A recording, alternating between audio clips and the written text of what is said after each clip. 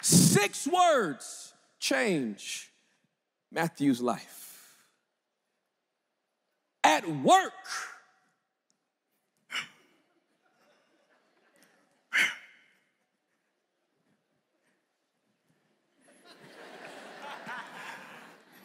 this person owed back taxes.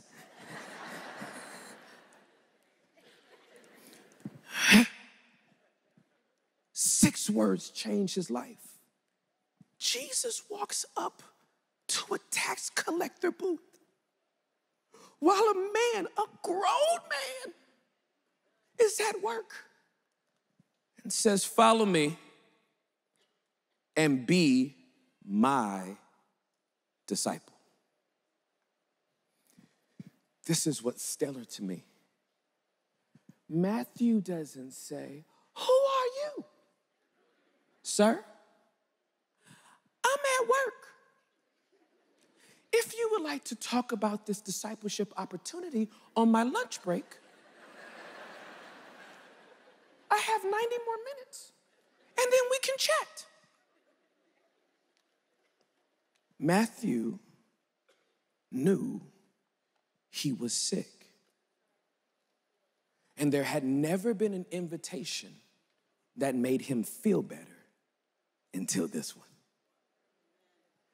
Is there anybody besides me that can honestly say that you've been invited to some stuff, but it wasn't until you were invited into the presence of God that things really started to change in your life?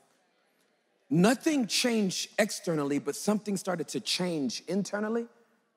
The thing that blows my mind about Matthew's story of discipleship is that he didn't even make a response to Jesus. He just says nothing and leaves work. He didn't say, "I quit.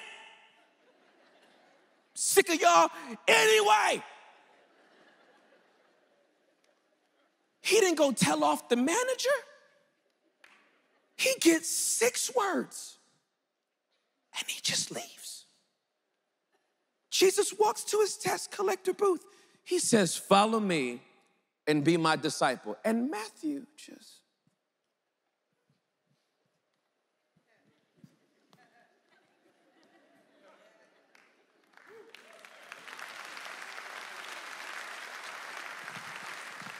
I don't know about you, but I'm looking for people who will leave everything to follow Jesus.